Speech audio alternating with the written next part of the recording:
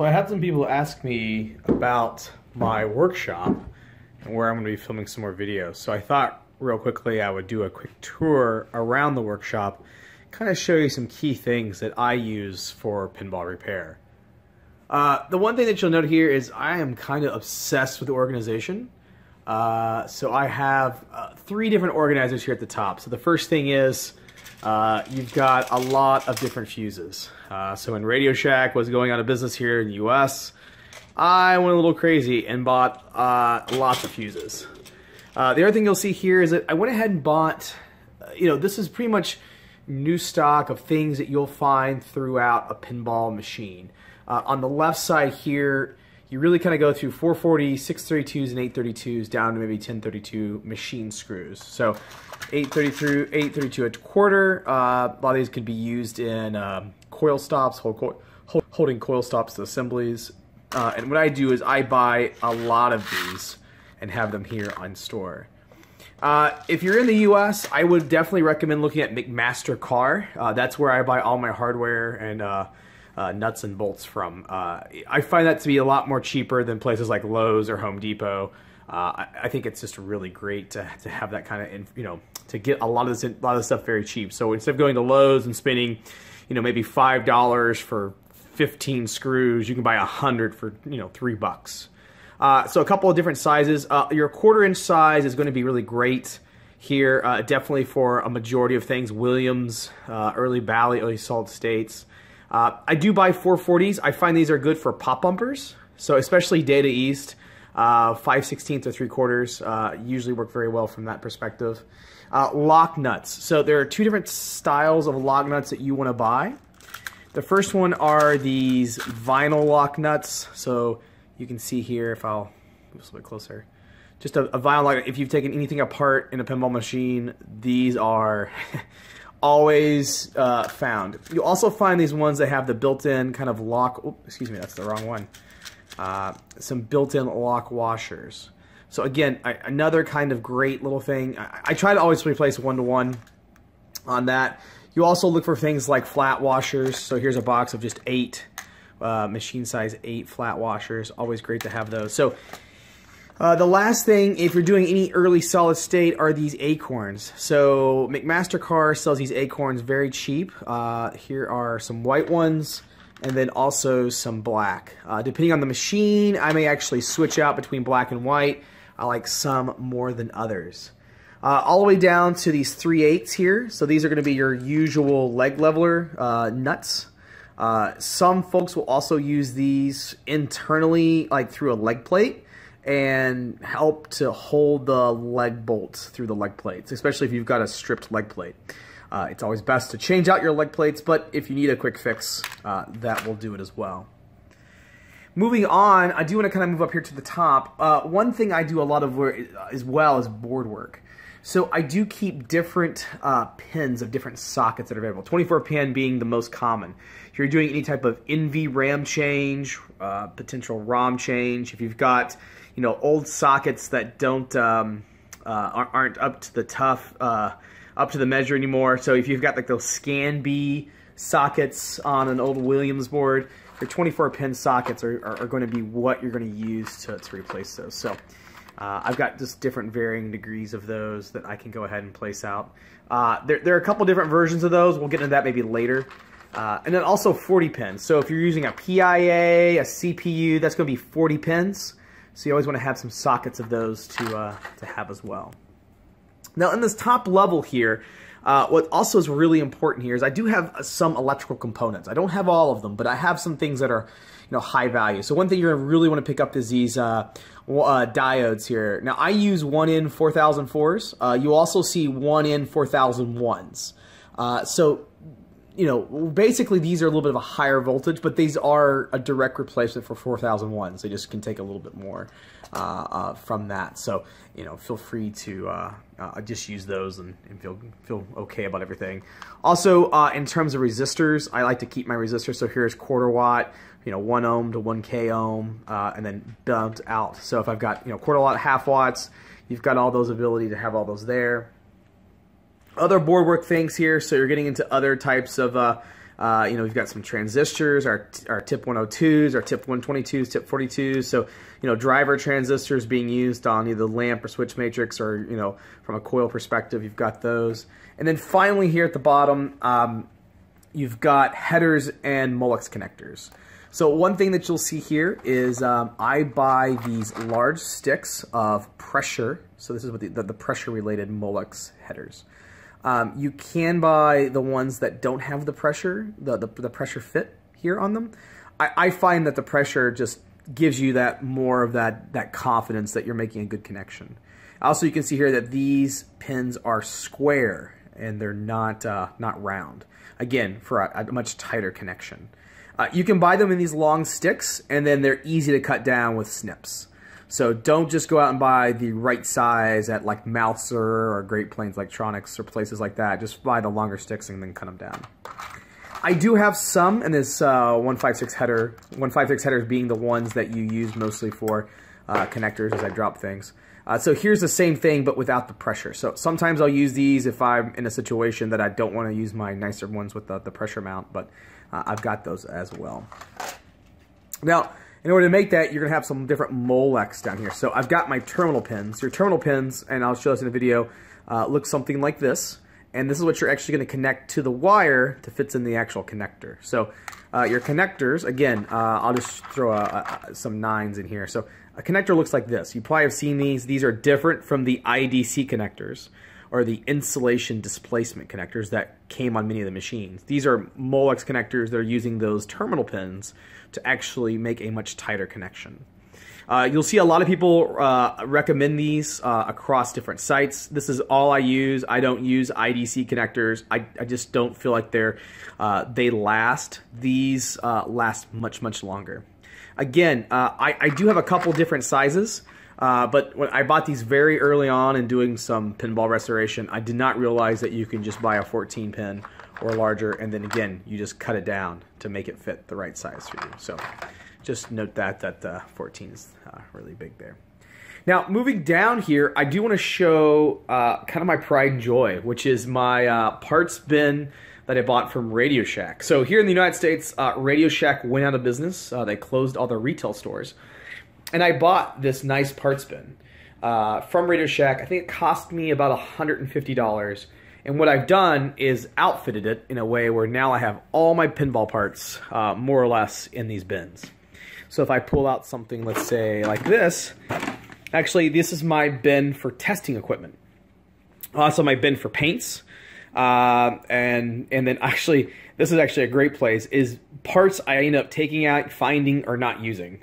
So all this information right here, all these different parts. So if I'm looking for something very specific that maybe I need a part just to get me by, and I've got to do, so like for example, if I need a post and this one does not look very healthy, I at least can have something to stick in for the time being until I order the right part. Moving forward, I'll just kind of go through a couple of these real quickly. Here's some more electronic components. One thing you see here is that I do carry some other Molex connectors. These are things that you'll find maybe from the power supply perspective or from the back box to playfield size. So I've got some different sizes here on the .093 headers. And I do have the terminals for those as well, because they're going to use a little bit of a different terminal point. And actually we'll show those. So on the .93s, the terminals look more like this. So these are actually females here that are in just a line. You would break these off, but they would fit in the appropriate direction if this is male or female, which I'm not looking at very closely right now. Will fit in from that perspective. So great to have these as well, especially if you've got ones. These do burn out, especially if they're carrying a high enough amount of voltage, maybe on a power supply or rectifier board.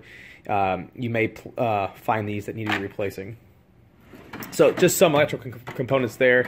Moving forward, excuse me, some more electrical components. I'm also starting in some other key things here. So NVRAM, I try to keep a little bit of NVRAM as well.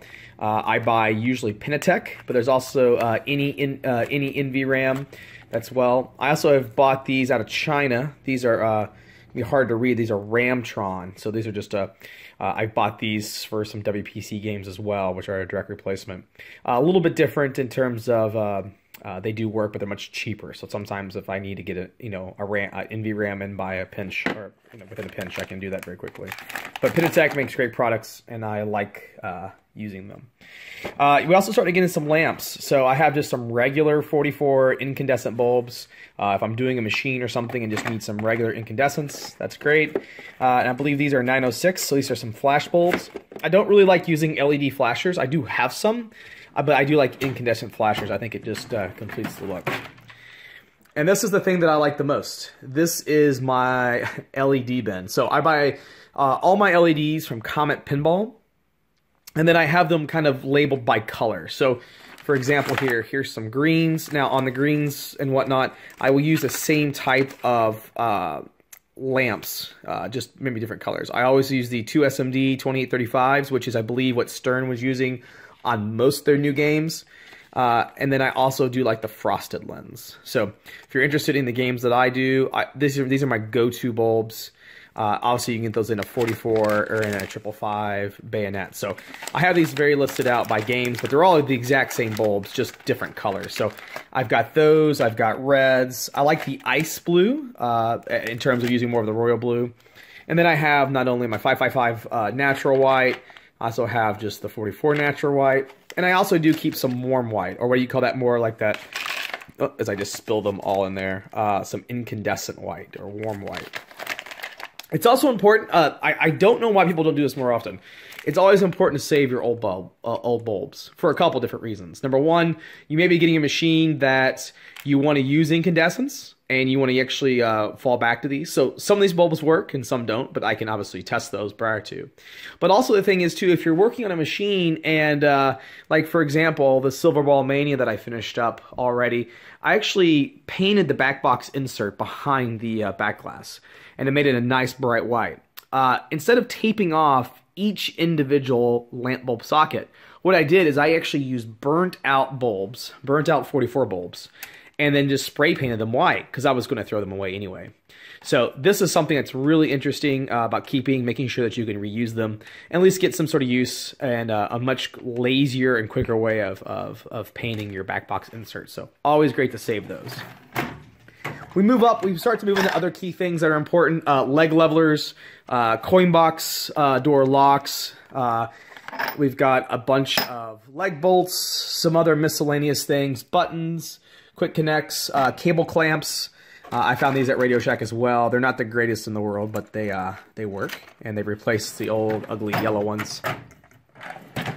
So this is pretty much the pop bumper and coil sleeve thing. So we've got all types of pop bumper bodies, some extra skirts, some flipper bushing, some spoons, some pop bumper new lamp sockets. And then obviously your regular coil sleeves, you know, our 2 3/4 coil sleeves, our 1 3/4 back here. Now, one little quick trick, something that my buddy Jerry showed me, is, you know, this diameter, these are actually the same diameter in terms of coil sleeves. It's just that one is a little bit longer than the other. So one thing you can do, if you don't want to buy necessarily 2, or you need to get a bush fix, you just take one of these and cut it down. It's going to work just the same. Just make sure you get the cut nice and clean and it matches, and you'll be ready to go. So if you're looking to start a collection or maybe start some parts bins, just buy the little bit the longer one and save yourself a little bit of frustration on the 1 3/4 inch. Or yeah. Last one is at the top, rubbers. So I do try to keep a vast amount of rubbers. I do like Titan. So here's some Titan flipper bands.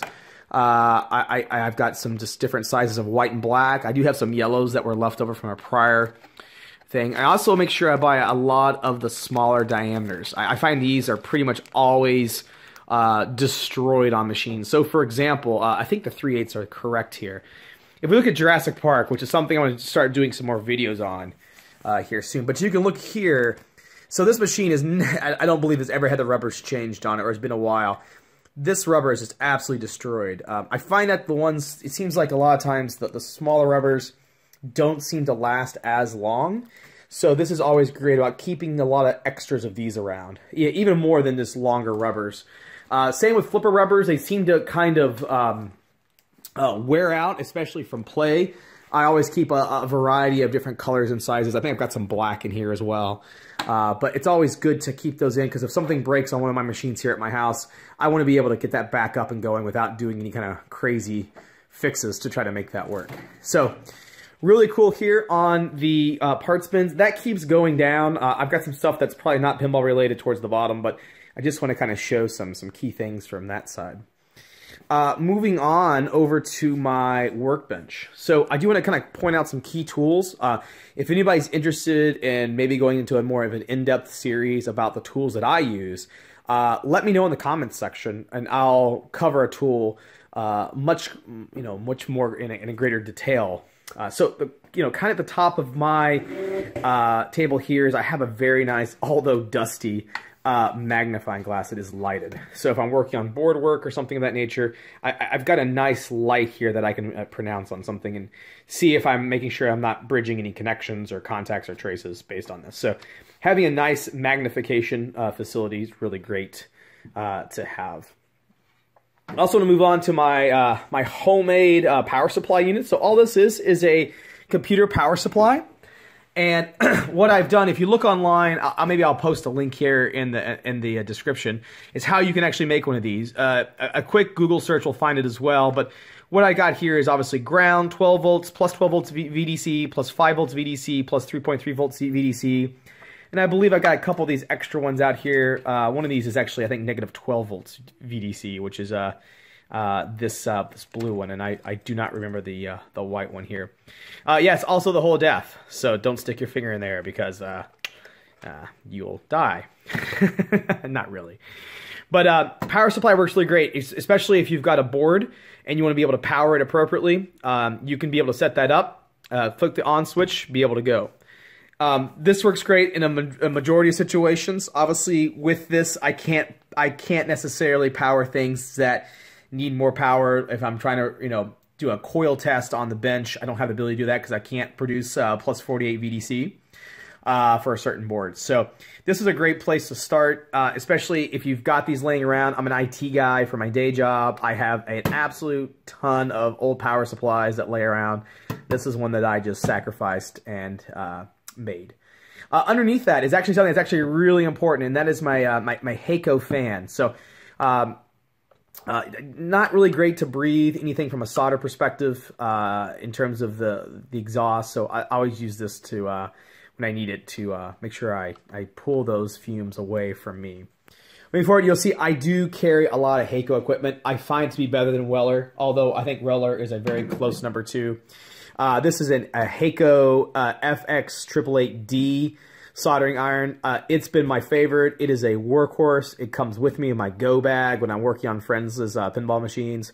The tips are all amazing in terms of what I use. I think I'll do an in-depth review on this later, but I've been very pleased with this. It's a little bit expensive for a traditional hobbyist. I would say that if you wanted to, there's a couple of step downs on some constant temperature or single temperature soldering irons, but I've been really pleased with this. And then the other one that I think is worth its weight in gold is the Heiko FR300 desoldering iron. Mine is a little dirty right now, as you can tell by inside there, but I can tell you this thing is amazing. I think when I bought it, it was about $279. But the amount of frustration of using solder wick and trying to pull off things like headers and working on getting chips off boards, especially when you're doing very tight traces like WPC boards, this comes in very, very handy. You have to be a little bit careful with these because not only does the size of the tip here matter in terms of what you're doing, but also the amount of heat this thing can generate. So I actually keep mine pretty low, like what is that, between 1 and 1.5, so about 1 1/4. It's plenty of heat to be able to do almost anything you want to from this perspective. Great tool if you do any type of NV rim replacement or you want to get into board repair work, like changing headers on your own. Definitely try to do it prior to, but you're going to probably want to get one of these. I would say of all the money in terms of tools I've spent, this has been one of the nicest things that I have. So I'll do an in-depth video maybe on that later from a pinball perspective. Anti-static mats, obviously connected, really great to have. Making sure that you're not causing any static issues when you're working on board work. I am a Kester fan. I use only Kester style leaded solder. I actually got, I can't remember what this, I think this is 0.33 millimeters. But it's got the flux internal on it too. John Wart, who is one of the Pinball Restore quote unquote legends, I'll say that about John, really turned me on to Kester solder. I have not looked back. It is so much better to buy good solder. It just flows better. It works better. I just won't use anything else. So I actually have a couple different diameters. This is my smaller diameter. I use this for mostly board work. I do have a larger diameter in my cabinet. So if I'm doing work on maybe putting coils back on, soldering coil lugs, and I'm doing that in a machine, I want maybe a little bit heavier solder, a little bit more flux, I may move to that. Let me just see. Oh, here's my little bit heavier. So I keep my remnants. So here's a little bit heavier. You can see the difference in the diameter here between the two. So I may take something like this. It's much more stiff. Carry it with me if I'm doing work, on a machine. So it gives me a little bit more instead of something that's maybe a little more floppy or not as rigid. Is a little bit thicker diameter. One other thing I like to show here is deoxit. If you're not familiar with deoxit, again, I may do a video on this later as well, but if you're working on any type of copper leaf switches, deoxit really just does a great job of getting any kind of oxidation off those switches, increases electrical conductivity between those switches. I find this to be great. I like the nail polish version. They have about 4 or 5 different versions and just different applications. But the nail polish version I think works best for what I do with applying the copper leaf switches. So we'll cover that in another video. But these are things that stay relatively close on my desk. So my workbench here works really well. I move over, I've got some cleaning utilities here. The thing that I mentioned in my other video is Purple Power. So this stuff is great. I find this to be a lot better than Simple Green, which I think like John and John's Arcade uses a lot.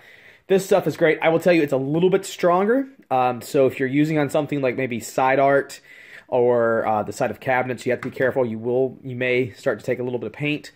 I do use it on playfields, especially Mylar playfields. I think it pulls dirt really well.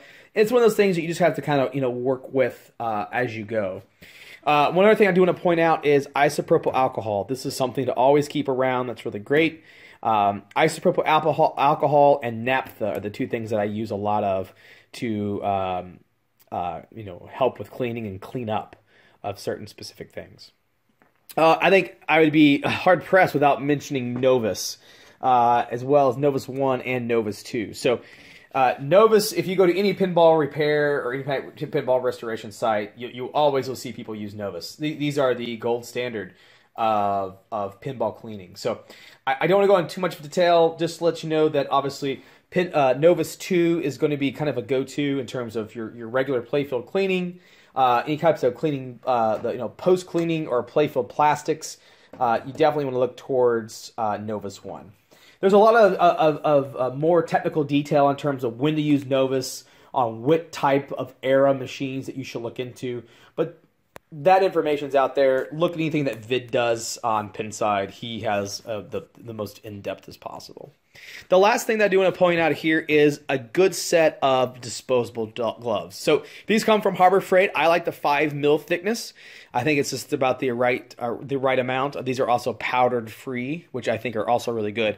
Always great to have those. I don't know about anybody else, but Purple Power and these other kind of cleaner and degreasers just really kind of dry your hands out. And so I always use the gloves. As you can see here, I'm already getting dirty again. But those are something that are always worth having and picking up. I do want to talk a little about storage bins. So let's say, for example, here I've got my storage bin. If I'm working on parts, let's say I'm taking apart Jurassic Park here. I'm going to do my next video when I start to shop out this and show you how I use these plastic storage bins. But they're really great that if you're taking something apart and you're going to bag and tag it for later, you start here getting it into a bin and then taking the bin and then moving it on to maybe a plastic bag.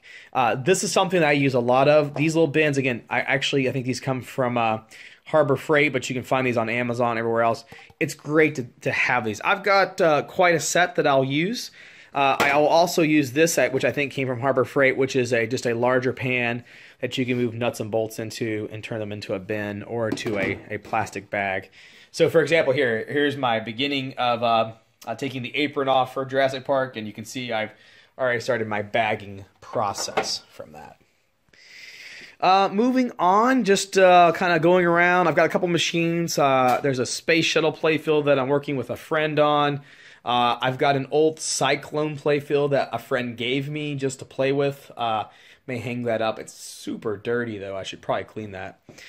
Silver Ball Mania, like I mentioned, I fixed up and I've already sold it off to a friend. That was a great restore. Wish I was taking more video during that. I think it came out really well. Kind of a survivor that was found in a garage. Needed a lot of work. But the cabinet was in pretty decent shape, except for maybe the little bit of the front there was a little faded. And the back glass is absolutely spectacular. That's our original back glass. I think it just really shines. And I think the playfield, I think it came out great. It's a good deal. I think my friend's getting a great deal on it. I think he's going to really like it, and it plays fantastic. Moving over, I like to show just a couple more things here. So, again, I've got clamps. You can never have enough clamps. If you need birthday presents, Christmas presents, and you're into pinball, more clamps. All the clamps that your heart's desire. You can't have enough of them. But also, we can start going to here. I've got some custom tools, some more individual things that you may want to look at about buying. Anything like brushes, looking to get dirt off, maybe to do some cleaning. These hard bristle brushes are great for that. I've got a logic probe here. We'll go over this in larger detail as well. I do have some solder wick. I've got some old solder. This was the solder that I was using beforehand. It's not great. I would not use it. And then some extra flux that I hardly ever use. Moving down into here, nothing really of importance. Always keeping a ton of different screwdrivers. I also have a mini screwdriver kit, but nothing really fancy there. And now I go into a couple of key things with some more customized things. We already talked about the butane torch in terms of flame polishing. I also make sure to get an E-clip remover, an installer. These usually go around maybe plungers or maybe certain key assemblies to remove these. This is just a very cheap brand from China that has some removable heads. I find it great. I have lost some fingernails trying to get E-clips off or using needle nose pliers. These work a lot better.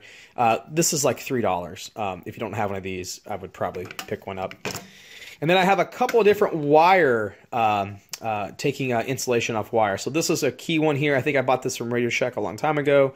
You can see that you've got different AWG gauges or numbers here from 18 to 20. There's actually a 22 that's hidden. But pretty much everything, except for maybe like some WPC games that uses really thin wire, like 24 or 26 AWG. This guy works very well. I do have one. You can actually find these at Lowe's today. It just senses and actually strips the wire. I like these, but I don't like these as much as I like this one. So definitely something to keep in mind if you continue to need to get a good wire stripper. And by the way, if you have these, just you take this and you take it over here and you put it in the trash can, because that's about all it's good for. Moving on, so we've got a Molex crimper. So again, we saw those terminals earlier, those 18 to 20 terminals for the Molex connectors. Well, you have a specific crimper to do this. This is about the cheapest one you can buy, which I believe is about $25 to $30. They make some ratcheting ones that are absolutely awesome, but they're about $70, which I just can't give that for a tool. So what you'll do is here, you'll put the actual terminal crimp in here, and you'll have two different levels of crimp, one for the insulation and one for the wire.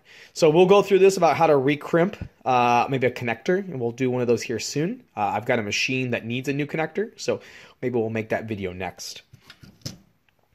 Also, I did find this as part of the Radio Shack blowout is this little screwdriver precision kit. So I already have a smaller one. The way I like about this one, and I have this also in my go bag, but this one has a little bit of a flexible shaft to it. So if I've got a screw that's in a very wonky place, like maybe on a flipper assembly that I need to get, this is one that I can be able to kind of get in there and maybe get around some wires. So good to always have little extra things like that from that perspective. I have a ton of these. These are some snips that you can find if you go to like AliExpress or Wish or places like that. You can find these very cheap. They're on Amazon. But these little snips, these little flush snips, you really can't have enough of these. I probably have about 6 different pair and in all different places. You can find these $2 to $3 a piece, but these flush snips, if you're cutting maybe leads off components, if you're working on maybe getting a nice flush cut on a wire that's been all mangled after it's been soldered on 4 or 5 times, you need a nice flush cut. These are great. They can't cut anything too hard. That's where you need maybe a true pair of snips, but they do great at cutting things that are really smaller in nature. Now we move in the world of nut drivers. So a couple of different brands here. This was my first brand that I bought, just a Husky brand from Home Depot. It's okay. It works fine. It's easy to travel with, but I really enjoy these Crescent. So this is a Crescent branded nut drivers. The one thing that I like about these is not only just the ergonomic handle, but you can also take the shaft, and this is going to be hard to do one-handed, so I'm going to have to do this off screen, but you can, let me find one that can work a little bit. Yeah, this is going to be hard. Let me see if I can. So you can take the shaft and you can actually pull the shaft out, and then you can actually turn it again. There. And now you can make the shaft actually locked into place. So if you want to get into a situation that you want to move from a nut driver and you need a little bit more torque, you've got the ability to do that right here. I love these. I would recommend, you can also find these at Home Depot. I bought mine online. These are great. I use these for almost everything that I take apart. So really, really interesting tool that I have in here just for that. These are very special pliers. These are called vamp pliers. I can't remember who turned me onto these in terms of someone on Pinside, but after I read about how to remove Williams side rails or how to remove twist nails, I stopped and I went and I bought these. So the one difference about these types of pliers, if you look on the end, they have a little bit of a curve, little concave opening. And what that does, it allows you to grab onto a screw or maybe something like the twist nails and actually start to actually grab them and twist. So if you have a screw that's been completely stripped and you want an ability to get that stripped screw out without having to drill it out, these work great. These are not cheap. These are about $26, $27 for the smaller version, which is these are the mini vamp pliers. But I will tell you, if you've ever had to work on getting a screw out and it's been a pain in the absolute ass, these are worth their weight in gold. A very definite tool to pick up from that. This is actually something I made from a card from Main Event, which I believe is like a Dave & Buster's. But this is my little sockets for measuring flipper width between the bushing and the flipper shaft on a playfield. So for example, fit that in right here between the flipper bushing, and there's a lot of room here so that this can move and you're not causing angel wings on the playfield. So again, cheap. I just made this, so just take an old credit card, which is about the width that you need, and you've got yourself a tool. And I keep that right with my specialty tools as well. I'll make a video on this as well. This looks not like a very cool tool, but this is actually a switch adjustment tool, or a copper leaf switch adjustment tool. So this works great if you've got let's say a switch that's not, maybe it's not making contact, or it's not gapped appropriately, or it's just been mangled to death. This helps to get it back into shape. So you have this. It's actually on both sides, has a little bit of a slot. You basically just stick that in to the part of the copper leaf you want to adjust, and then you can just twist it. And as you start to twist it, it will actually then either gap it appropriately. So this works great. It's a great utility, great little utility. You can buy these online. I think Pinball Life has them. I'm sure Marco does as well. But again, it's one of those time saver tools. Yeah, you can use a screwdriver, a flathead screwdriver, but if you want to do a lot of these and do them quickly and try to get a nice bend, these work great.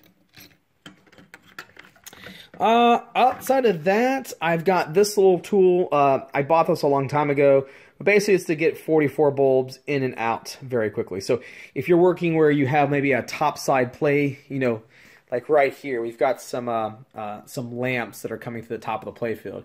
You actually can take this, push it on there, it causes a little bit of a compression fit, and then you can actually turn it to get the bulb out instead of trying to get your fingers in and trying to get in there and twist it.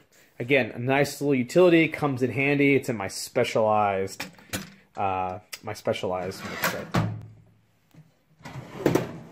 Oh boy, all kinds of things here. So I've got my magic eraser. We'll talk about that on different times, using this and alcohol to clean a playfield. This is the rubber foam that I use. So this is kind of that beer spill guard or beer guard underneath a lockdown bar. I buy this stuff at Lowe's. This rubber foam, it works great. You can see this is the length and width that I find that works the best. This is all that I buy, and this is all I use. I've not had this stuff deteriorate on me yet. I'm sure it probably deteriorates after time, but works good for me. I've got all kinds of other tools, some painting things, some Bondo application spreaders. I also have my levelers here. So I've got my levelers for the playfield. I also have an electronic one. I'll show that. So if I need some different types of levelers to make sure I get my pitch according on my playfield correct, I can do that. All right, last one.